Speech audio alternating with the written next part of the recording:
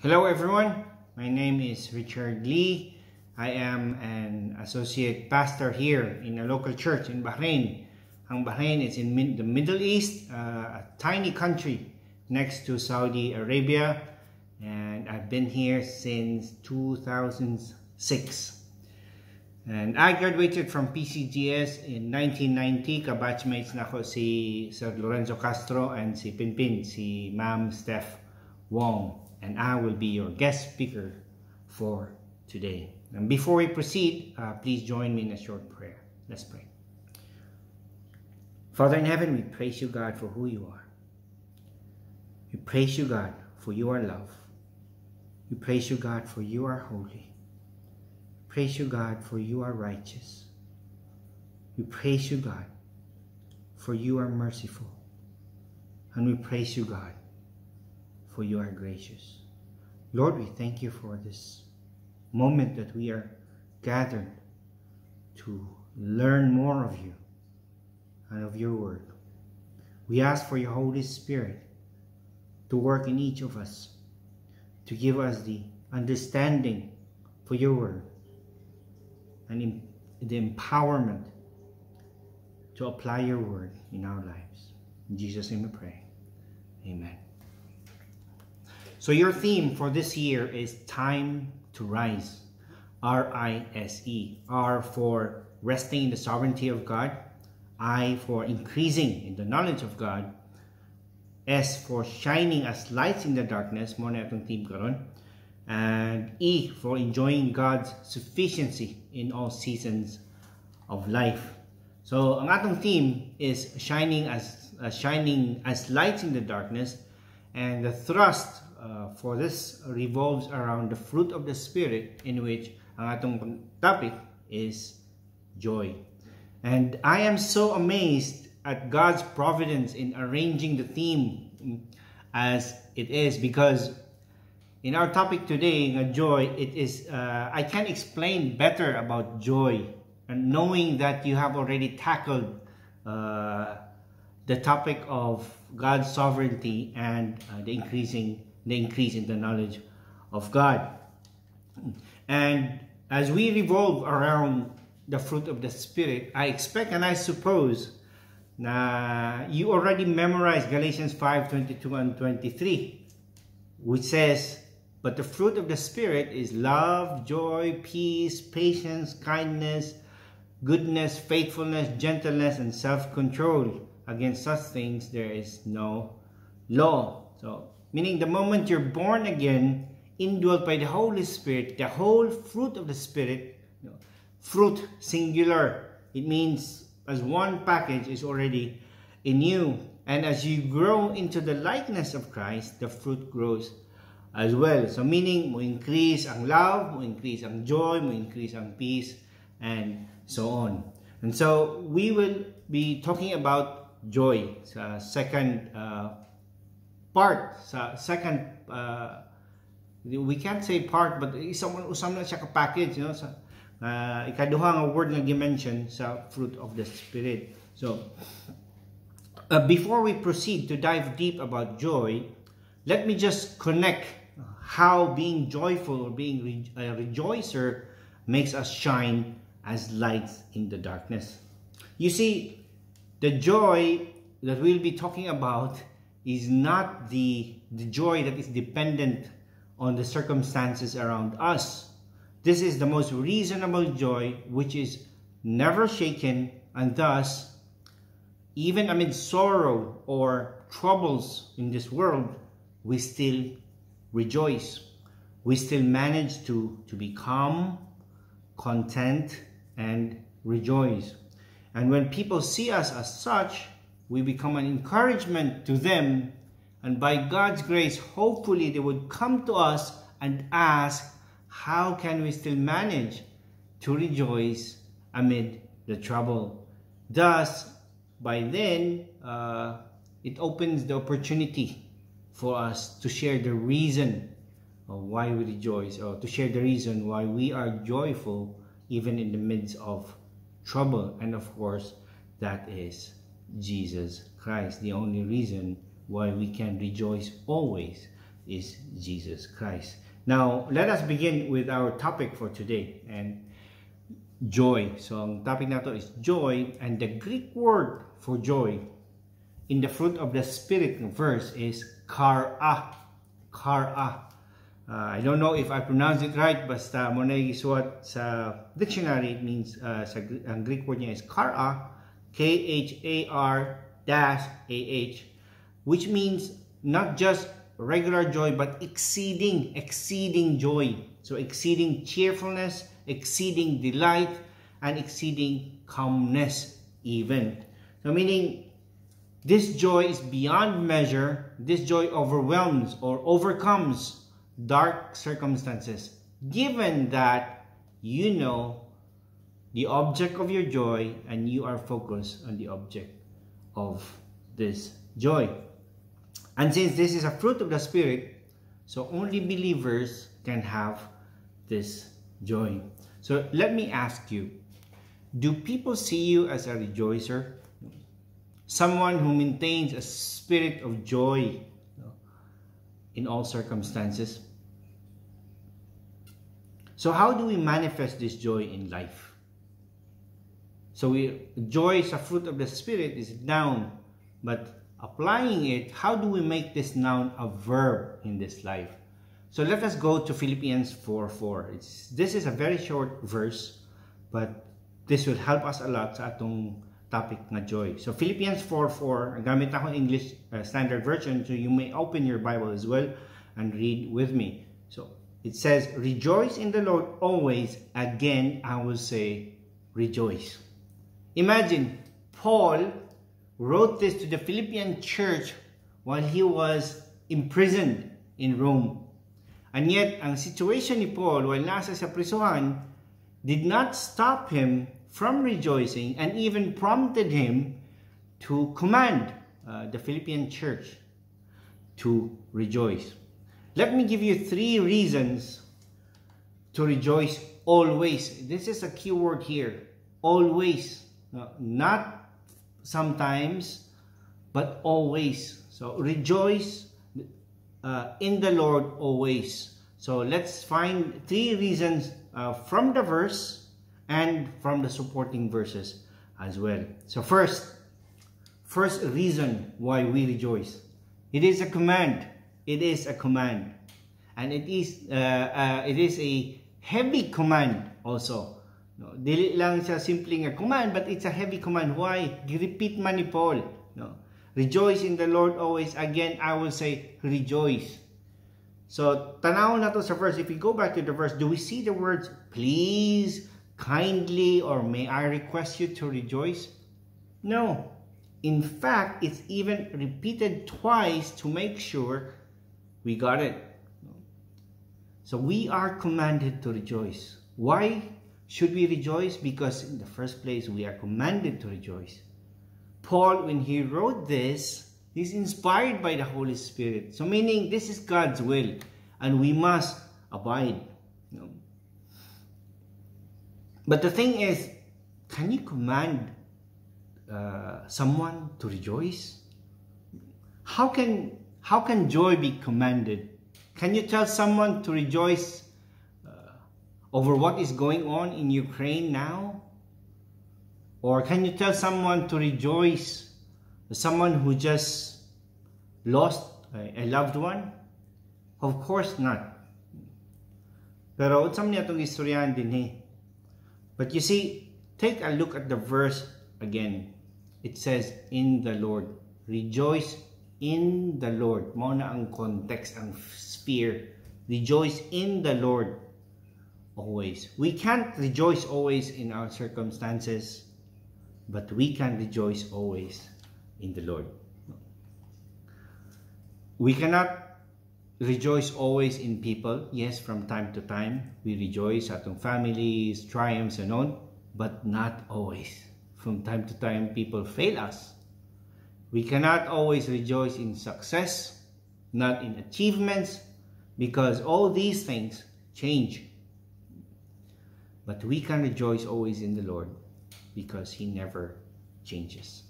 We can rejoice always in who He is, in what He has done in our lives, in what He is doing right now, and in what He is going to do, meaning His promises.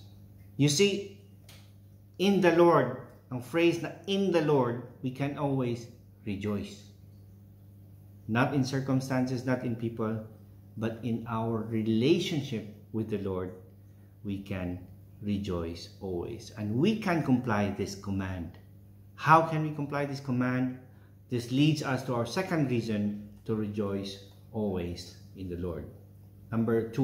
Second reason why we rejoice, because God is sovereign. We rejoice in God because God is sovereign. God is sovereign over everything. So I believe you understand ang sovereignty sa Ginoo, because you have already tackled it na nasa sa inyong first theme, sa theme nga rise, sa first word nga R, resting in God's sovereignty. God is sovereign over everything, and this is the ultimate reason why we rejoice always in the Lord. You can't help but rejoice knowing that the God whom you have an intimate relationship is in charge of everything. He is in charge of every circumstance. Nothing happens in this world out of His control. He controls it all, absolutely all of it. And so, what if God is sovereign? What is this to me, you might ask? Have you read Romans 8:28? I think familiar kayo na nato ng Romans 8:28. Sometimes people use it out of context, but let's use this in context right now. So, unsa may gisulti sa Romans 8:28, it says, "And we know that for those who love God, all things work together for good, for those who are called according to His purpose. The sovereign God who controls all things is working for us, for our own good, in all things." Imagine, in all things. Dili lang some things or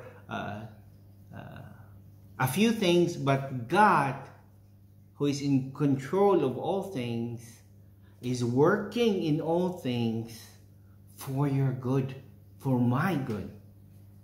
That is so much reason for us to rejoice. So, unsa may dako a factor? Now, what's the biggest factor there? The biggest factor there is that God is sovereign. You can trust Him. You can rely on Him. You can hold on to His word, to His promise that in all things He is at work for your own good. Why? Because He is able to do that. He can do that, and He will do that. Because God is faithful. Even if we are not faithful, God is faithful. What else? What about Psalm 139? Have you read it? Read the whole Psalm, but let's just take one verse, verse 16. It says, "Your eyes saw my unformed substance, in your book were written, every one of them, the days that were formed for me, when as yet there was none of them." Now, what does it mean? It means He ordained every single detail in your life, in His absolute sovereignty. Even before it happens, even before time, the Lord ordained everything, in every single detail that would take place in your life. What an amazing truth that is. Why should, God ordained everything in our lives. So why should we rejoice? Remember Romans 8:28? In all things that is happening, that has happened, and that will happen in your life, we're ordained by God even before the foundation of the world. For what? For what purpose? For your own good. Apil na diha ang salvation nato. So, knowing that God, who is sovereign over all, loves you with an unconditional love, and all His intentions and works in all things are for your ultimate good, that is so much more than enough reason for us to rejoice. And this is a heavy one. This is a huge reason for us to rejoice. You see, that's why when I saw the theme, I was happy because at least I don't need to expound more on sovereignty of God because you already have tackled it. See, the more you know God, the more you rejoice. Joy is proportionate to your knowledge of God. Meaning, if you don't know much about the Lord, it's tough to rejoice. If you know a lot about the Lord, it's not too tough to rejoice. Relevant po din ang increasing knowledge of God. The sovereignty of God and the increasing knowledge of God. Once sa imong knowledge, how much knowledge you have of God, which produces faith and love for Him, and of course, joy. So proportionate and joy.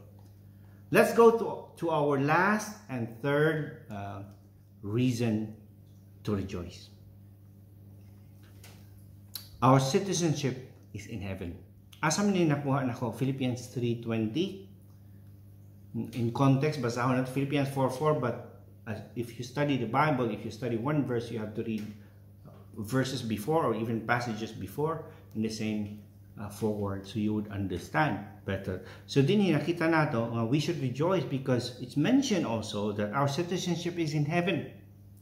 So whatever citizenship you hold, Chinese, Filipino, American, whatever it is inferior to your true and eternal citizenship. Imagine. Philippians 3:20, what does it say? It says, but our citizenship is in heaven, and from it we await a Savior, the Lord Jesus Christ. Our citizenship is in heaven. What else? Philippians 4:3, one verse before sa atong verse na rejoice in the Lord always. Again, I say rejoice. It says, yes, Philippians 4:3, English Standard Version. Yes, I ask you also, true companion, help these women who have labored side by side with me in the gospel, together with Clement and the rest of my fellow workers, whose names are in the book of life. Every Christian's name is in the book of life. Our citizenship is in heaven.